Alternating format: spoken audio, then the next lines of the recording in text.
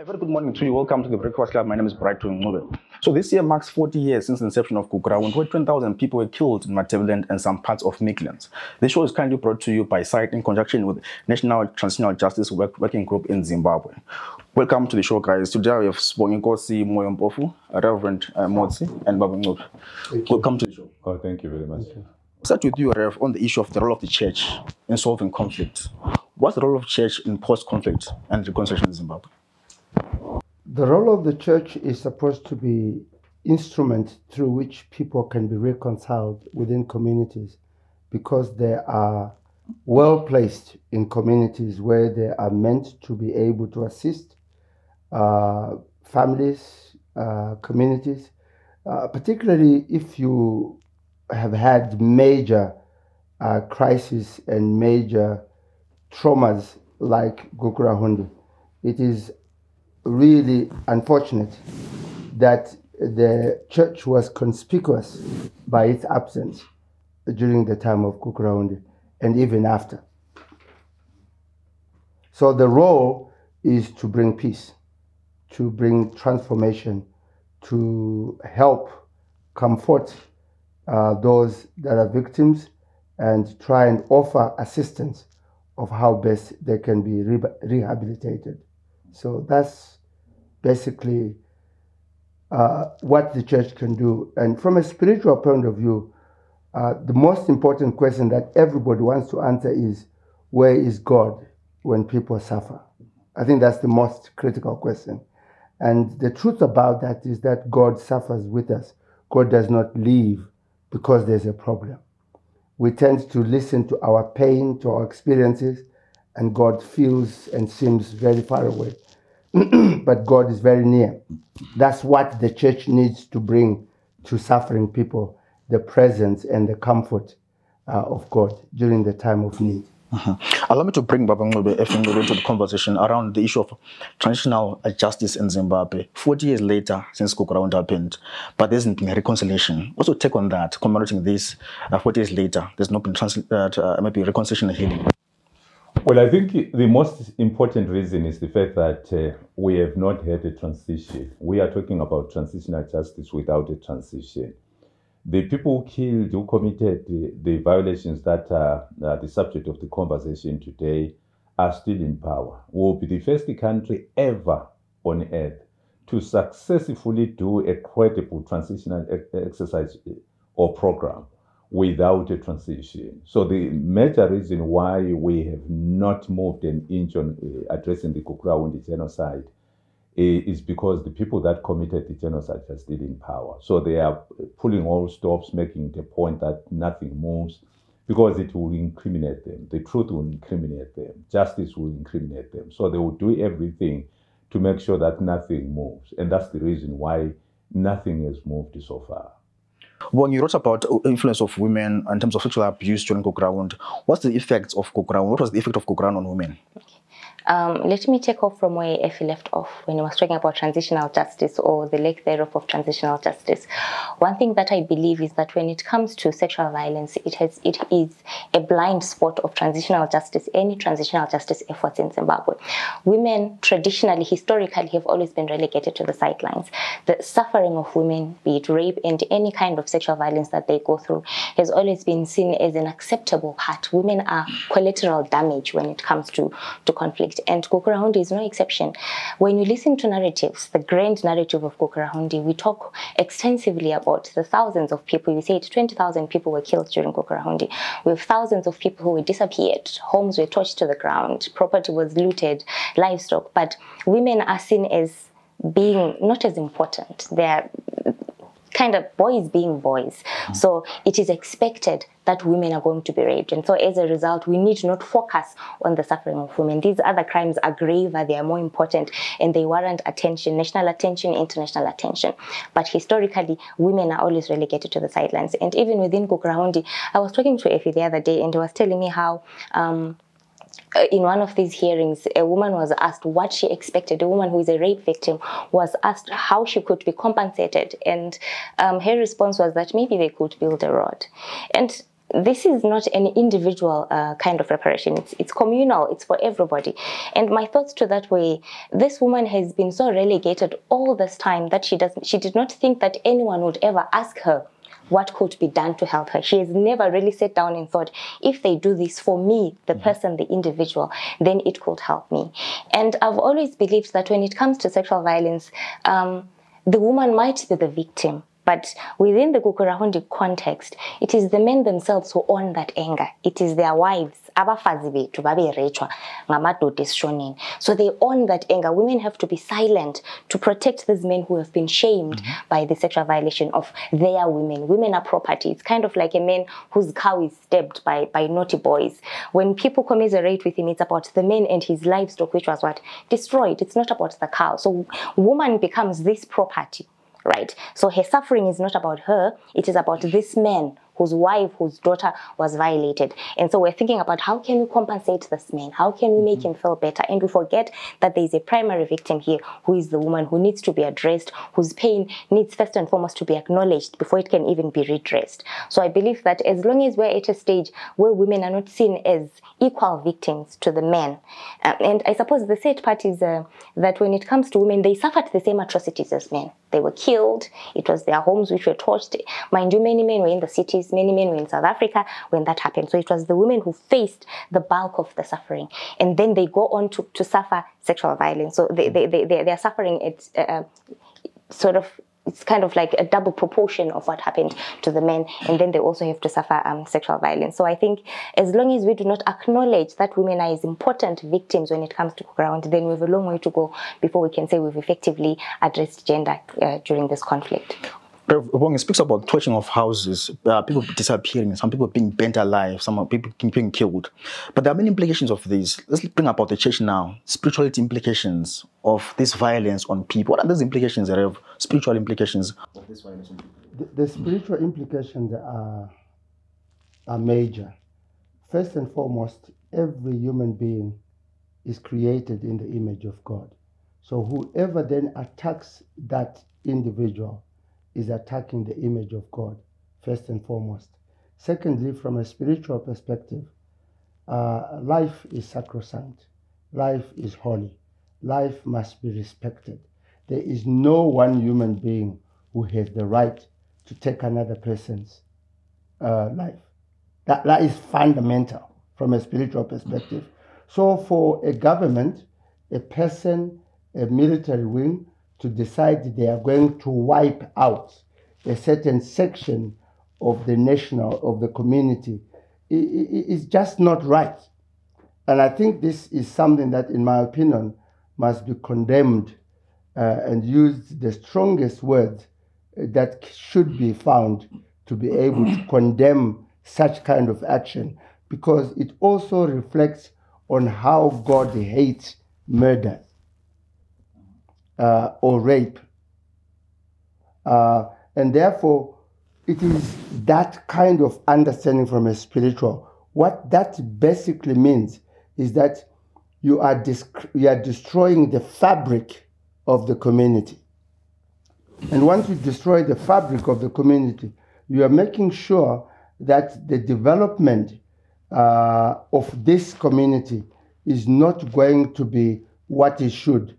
And as a result, it means communities in Matabeleland, because of the disappearance, because of the killing, because of the violence, have been scattered, and others ran away, to the point that these communities up to now, 40 years after, have not developed. Why? Because we are who we are because of others. Now, if you kill and you cause us to destroy, you destroy other people, this to me is probably the aim of Gukurahundi. Because if it is true politically that somebody wanted to destroy the basis, the foundation of ZAPU through the Ndebele people, and whatever hatred somebody had against them, means that they wanted to make sure that nothing would actually come out of Matabeleland. What else would somebody wants to wipe men, women, and children, unborn babies. What was the aim? So to me, the heinous part of this is when you consider how evil somebody was. And this is evil, this is violent, that for 5 years, somebody was getting regular reports of how many people were killed, and he kept on saying, go on, until 5 years, from 1982 to 1987.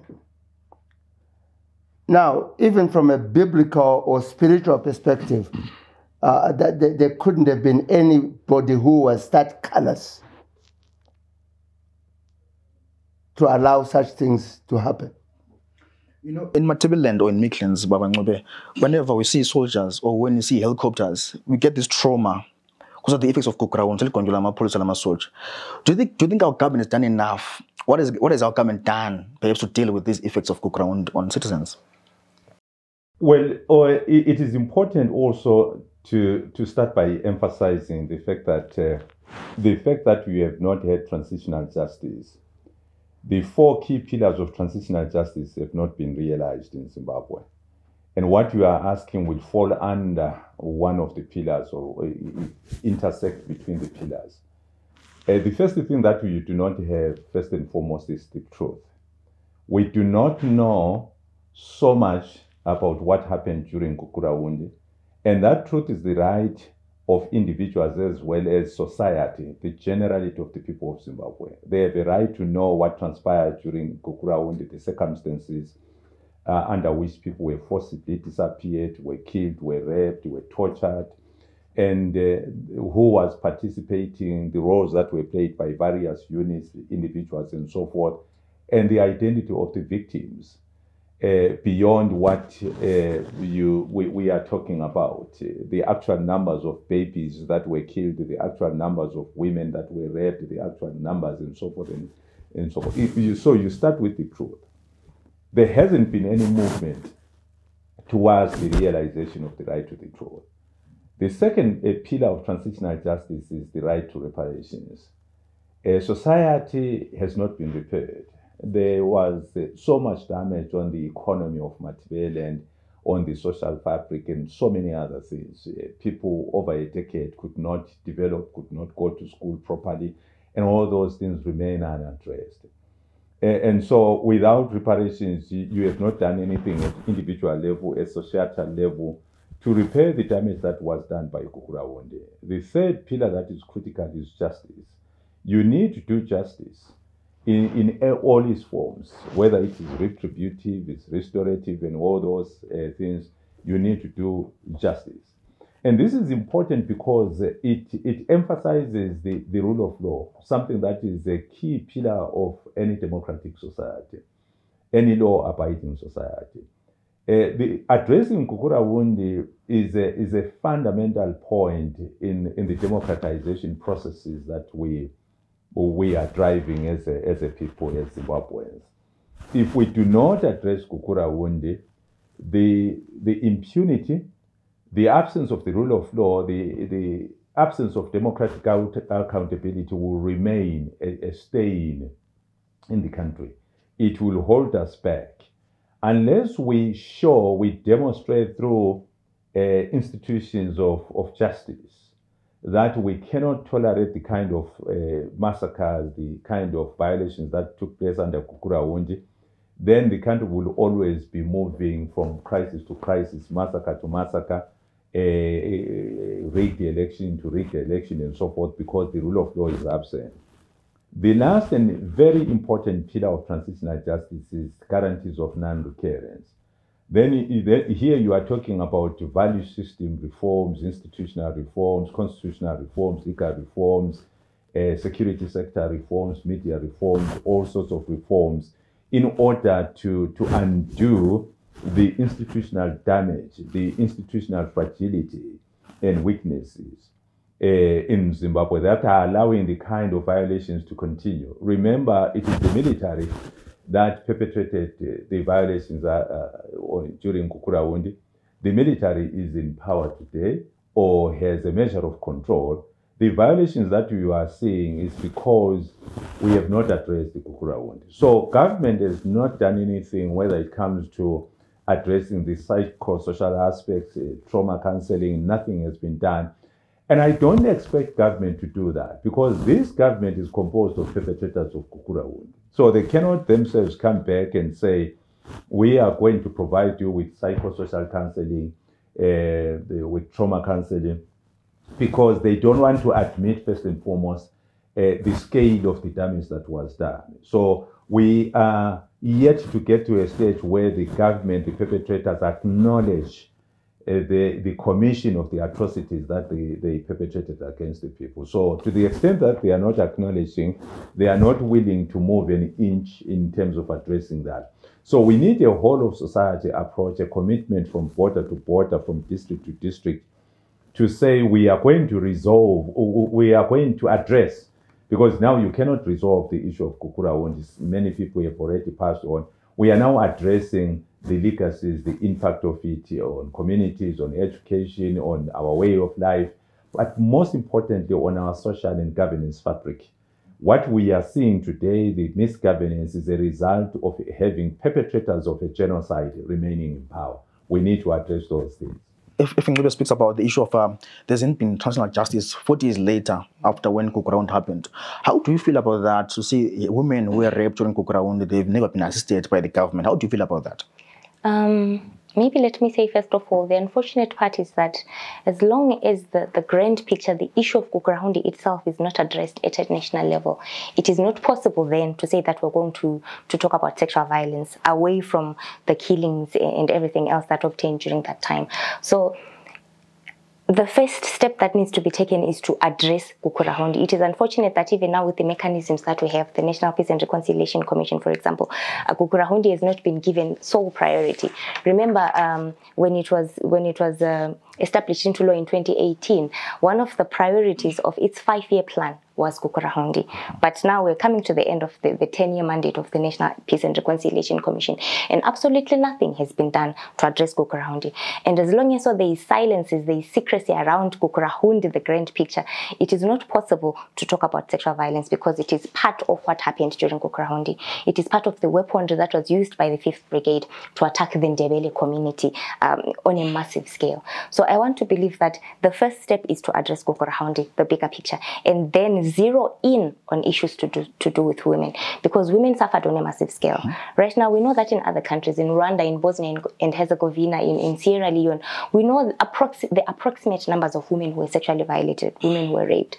But when it comes to Zimbabwe, we have no idea how many women were sexually assaulted during Gukurahundi. We just hear narratives of women were raped, this happened to women, they were sexually violated. But there hasn't been any concerted effort to interrogate, to look deeper and see how many women were sexually violated. Because then how do you come up with interventions if you have no idea of the scale at which women are sexually violated? So first and foremost, we need to look into that. We need more research into how women suffered.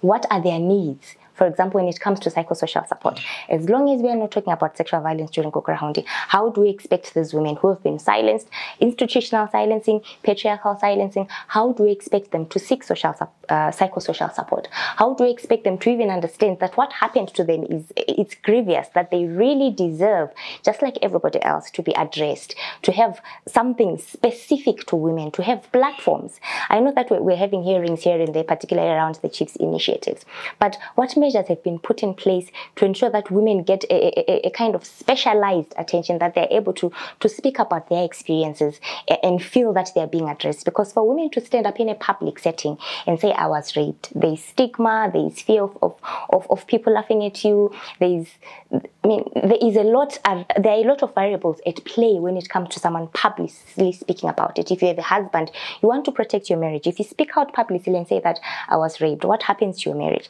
So the bigger picture is being ignored. So I think there needs to be platforms specifically made for women, be it other women talking to them in private spaces, so that they know that they are safe, that they know that this shame that has been brought about by what happened to them, and also the shame that what happened to them brings to their families and to their communities, that it is something that can be discussed in a private setting. my experience has been that a lot of women haven't received any form of psychosocial support. In the course of my work, I realized that the few women who have had some kind of support, particularly from civic organizations that include Ugutula Trust, that include Christian Alliance and other organizations, they have moved a little bit from victimcy. They no longer see themselves as victims, but there are women who have never in any way been addressed. And when you talk to them, you can see that they are still victims. They're not survivors. They're still being defined by what happened to them. They are not able to move away from this idea of them being victims of sexual violence to them being active citizens, because they still live within that fear, within that shame. And as long as that is not addressed, how do you expect them to step away from victimhood and position themselves as survivors who, despite what happened to them, can be functional citizens contributing to development initiatives in their communities? So I feel that there really is need for women to be addressed as an entity, as a people who suffered a grave atrocity in much the same manner as everything else that obtained during Gukurahundi.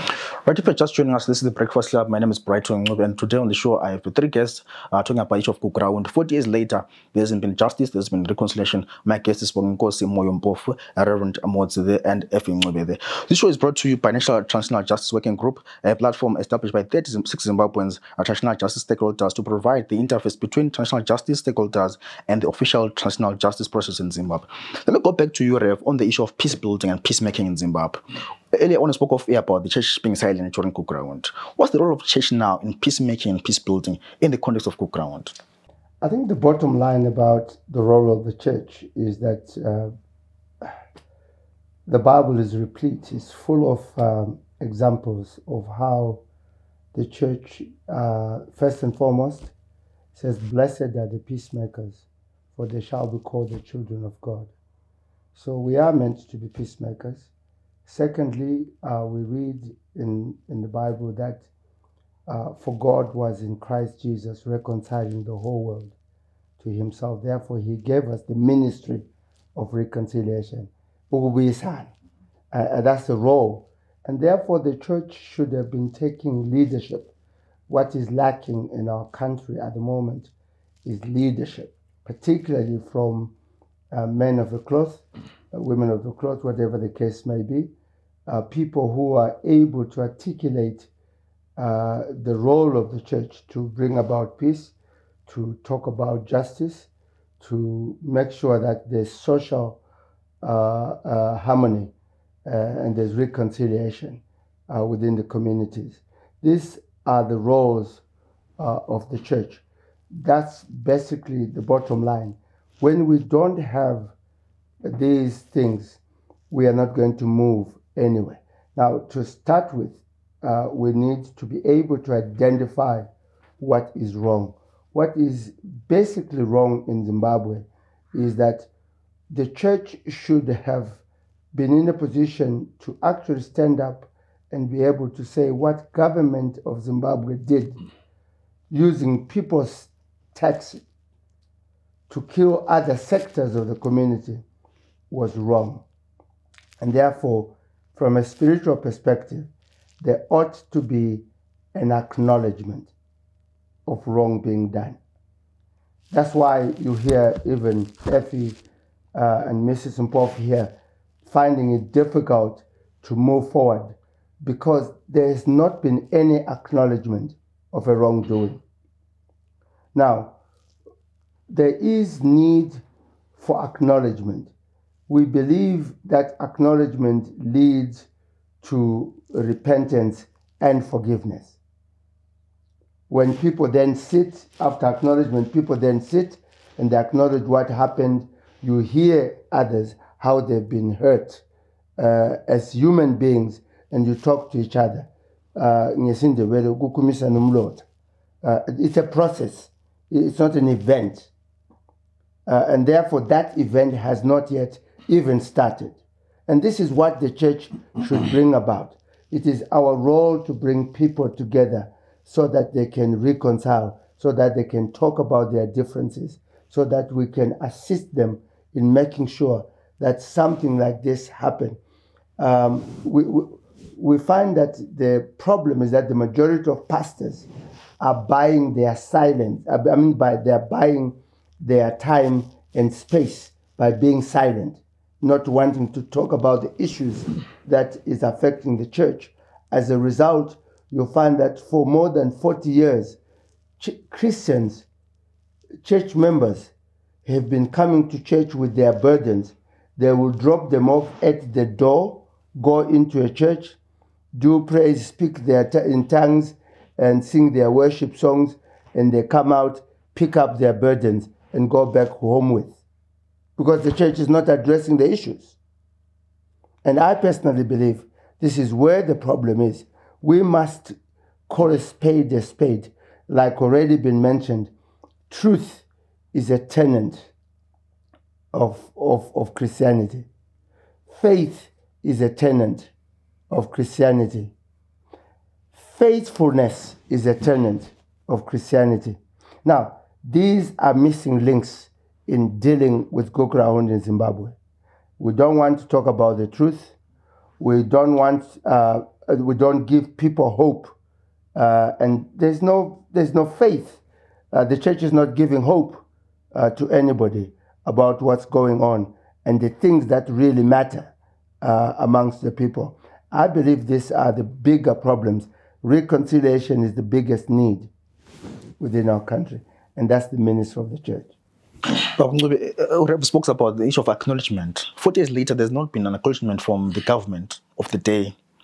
But however, 2017, we saw President Mnangagwa come and say, I've set up an NPRC to deal with Gukurahundi. Do you think there will ever be true healing and truth-telling and reconciliation in Zimbabwe? Well, there won't be any truth-telling and no healing as a result, because as I said earlier, you have a situation where not only is Gukurahundi a genocide that is unacknowledged by the perpetrators, but the biggest problem is that as things stand now, the government that you are talking about is not a government. It's a group of perpetrators. That's what they are. In relation to Gukurahundi, they may be government when it comes to other things, but when it comes to Gukurahundi, they are perpetrators. They are the ones who bear the greatest responsibility for what happened. They ordered it, they planned it, they ate it and abated it in many ways. They participated in committing it through the institutions that they had. As superiors and as commanders, those that are leading this country are responsible for what happened during Gukurahundi, besides talking about the junior people that were doing the actual killing, raping, and so forth on the ground. So there is no healing that can take place when the perpetrator is still in charge, calling the shot. And whatever we are talking about, these are perpetrator-driven processes. You go back to 2009 to 2013, when the conversation around the Truth and Reconciliation Commission was being debated. The civil society, for instance, from the late 1990s, we pushed for a Truth and Justice Commission. And the constitution that they came up with, what we called the Kariba draft in 2006-7, had no such a thing. The 2013 constitution, I remember then when the discussions were taking place, the last item to be agreed on that faced the greatest resistance was the NPRC. The government of the day then, ZANU-PF representatives in the conversation in COPAC did not want anything to do with Gukurahundi, anything that will address Gukurahundi. So they were dragged into accepting the NPRC, and they killed it by not operationalizing it in 2013. First and foremost, it was given a sunset clause to say only for 10 years, 2013 to 2023. Thereafter, they did not operationalize it with a law until 2013, when they passed the NPRC Act, which then operationalized it. And then guess what? They killed it through lack of money, through bureaucratic constraints and many other things. So the NPRC at the end of the day did not do anything. Then the next thing is we are still looking towards the NPRC, flawed as it is, to do something about Gukurahundi. The president, who I must insist and mention, was there during Gukurahundi, and not being a spectator. He was Minister of National Security in charge of the Central Intelligence Organization, which is a key perpetrator organization at the time. He sat in the cabinet, he sat in all the structures that were responsible for perpetrating Gukurahundi. At some point, he was chairperson of the Joint High Command after 1980, which was responsible for the integration of the three armies, but which also at the time led the persecution of the people who were seen as dissenting voices.